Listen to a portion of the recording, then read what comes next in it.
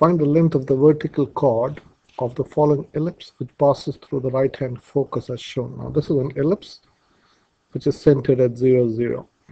This is the center, which is the origin, and you have got the major axis of 10 and the minor radius or minus axis of 8. Okay, so hopefully you know the equation of an ellipse or standard ellipse is x squared over a squared plus y squared over b squared is equal to 1.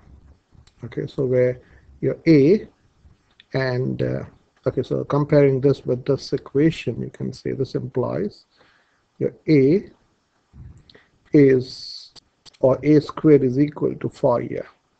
A squared is equal to 25, sorry, and b squared is equal to 16. Because your a is plus or minus 5, I call this the major radius. Okay, I call this the major radius, and this is the minor radius. So a squared is 25 and b squared is 16.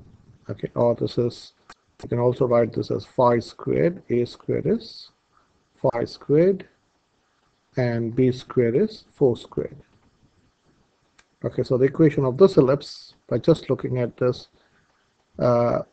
center and the major and the minor axis, we can say it should be x squared over 25 plus y squared over 16 is equal to 1.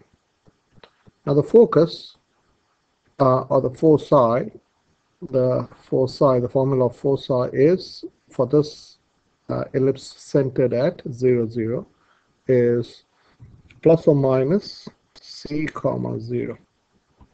So this is c comma 0, and so for this you can say this is c. The value of c is what we want to find, and you should also know this relationship, which is c squared is equal to a squared minus b squared,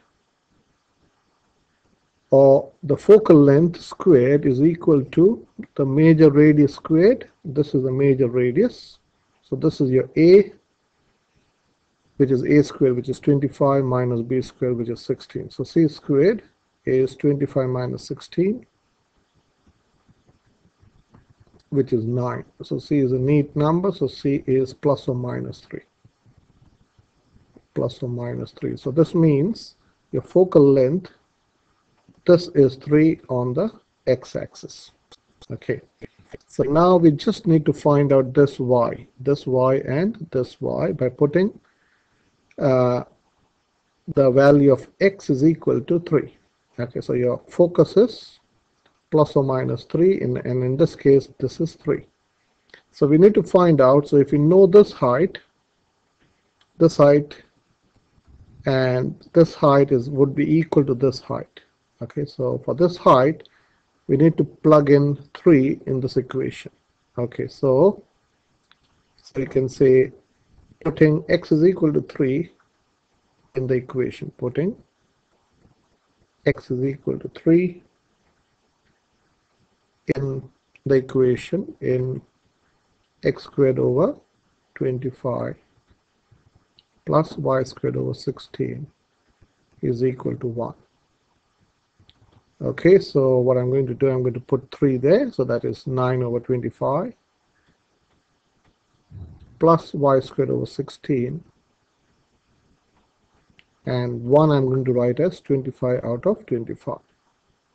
So I'm going to take away 9 over 25 on both sides, so this implies y squared over 16 is equal to 25 over 25 minus 9 over 25, which is 16 over 25. So now multiplying 16 to both sides, you can say y squared is equal to 16 squared over 25, which is 16 squared over 5 squared. So you can say this implies your y is plus or minus 16 over 5. Your y is plus or minus 16 over 5. So 16 over 5 is how much?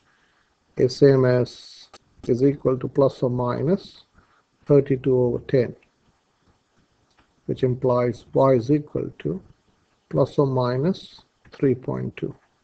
So what does that mean?